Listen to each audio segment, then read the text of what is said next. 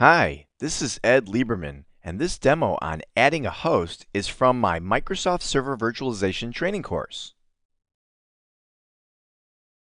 And all this talking about hosts, why don't we go ahead and add one? All right, so I'm going to go ahead and once highlighted on New York, which we're already highlighted, I'm going to come over here and click on Add Host. Now, the first thing we have here in this wizard is it says select the host location and then enter the required credentials. Is this a Windows server-based host on an Active Directory domain? Or is it a Windows server-based host out on a perimeter network? Or is it a VMware ESX server host? Okay, so these don't have to all be just Microsoft hosts. It can also support some VMware hosts. Now, our particular host is a Windows server-based host, right? It's Hyper-V, and it is part of the Active Directory domain. So we're going to go ahead and leave that checked. And we're going to go ahead and enter credentials, so administrator, and put in our password. And then we decide whether we have to tell it whether it's in a trusted domain or not. Okay, so if it's on a Windows server-based host in an Active Directory domain, but it's not a trusted domain to where we are right now, then we need to tell it that. But it is part of a trusted domain. It's part of this same domain that we're in right now. So all is well. It's in a trusted domain. I can go ahead and click on Next. Now we need to select the actual host server. Now, if you know the full name of the computer, you could go ahead and type it here. I particularly like to search, though. I think it's easier. That way you also know that there's no typos or anything like that.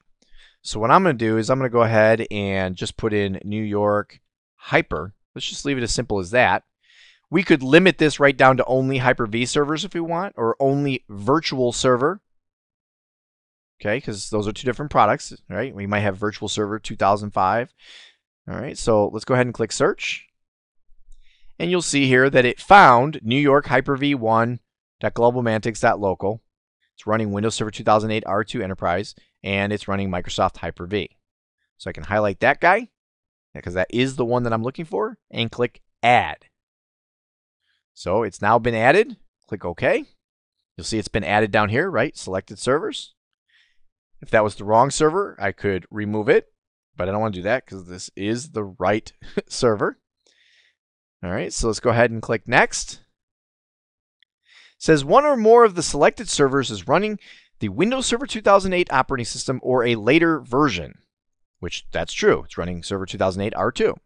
If the Hyper-V role is not enabled on any of these servers, Virtual Machine Manager will enable the role on those servers as a part of the add host process. So check that out.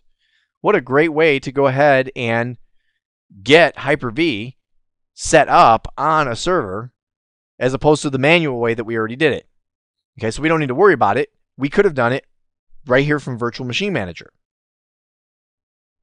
It does tell you, though, that as part of this process, it will result in a restart of the servers. So make sure that if you have anything going on those servers, that you understand that it's going to reboot. Along those same lines, if any of these servers have a pending restart, okay, so if, let's say, there were some updates done to the server, and in order for those updates to complete, it needed a reboot. Okay, so if there was a pending restart on that computer, it would take care of that now as part of this process. So again, it's just saying, hey, look, you might get a reboot. So make sure that that server is in a place that it can be rebooted. So do I want to continue? Yes, I do. Add the selected new host to follow the host group. So we don't want to go to all hosts. We want to put this in the New York host group. Okay, so we change that there. Here's host reassociation. If any of the selected hosts are currently managed by another virtual machine manager. Okay, so if there's another VMM server that was currently hosting this particular Hyper-V server, then I would want to go ahead and select to reassociate it with this VMM server. Now, I don't need to worry about that because it's not currently tied to any VMM server. So I can just go ahead and click Next. Here is where I can add a virtual machine path or use default path. So again, if you remember, back when we first configured Hyper-V, we had the ability to go ahead and set up a path. Matter of fact, let's go take a quick look at that right now. Okay, here on our Hyper-V server, right, here's New York Hyper-V 1. If I go into the Hyper-V manager, right, this is the other way of managing a Hyper-V server, and I go into my Hyper-V settings, here is where we had our default path for the virtual machines.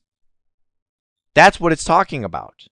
Let me go ahead and close out of all of this, and let's jump back over to our virtual machine manager server.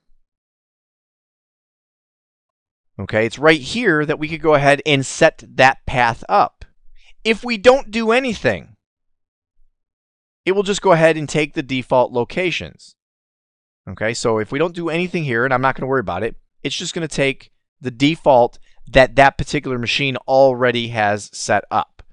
All right, so if we had a specific place we wanted to do this, we could set it up here. But since we don't, since we've already decided we're just going to use the default location that it picks, right, because we just have the single hard drive anyway, I can leave this alone.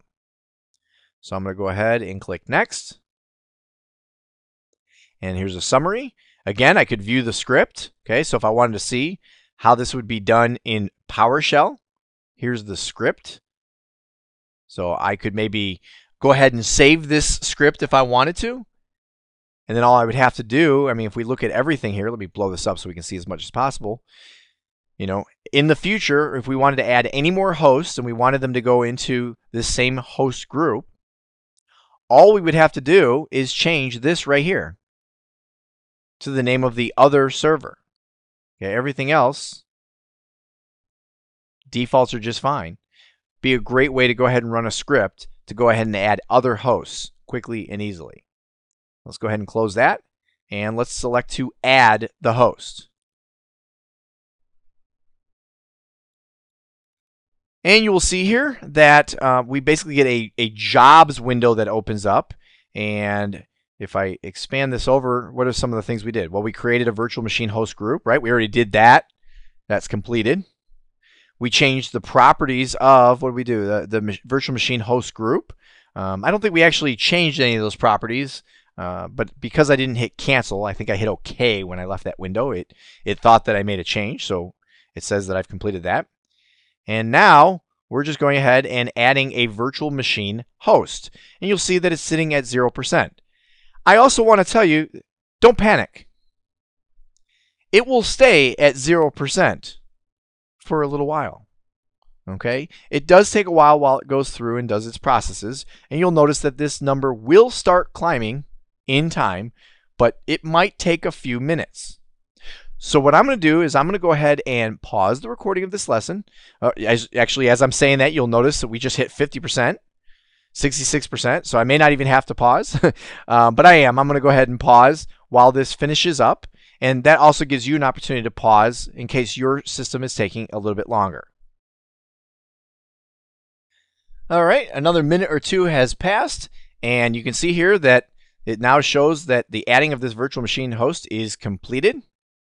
So I'm going to go ahead and close this window. And sure enough, I can now see that I have a host inside of the New York host group. Thanks for watching. For more information regarding our training, please visit www.trainsignal.com.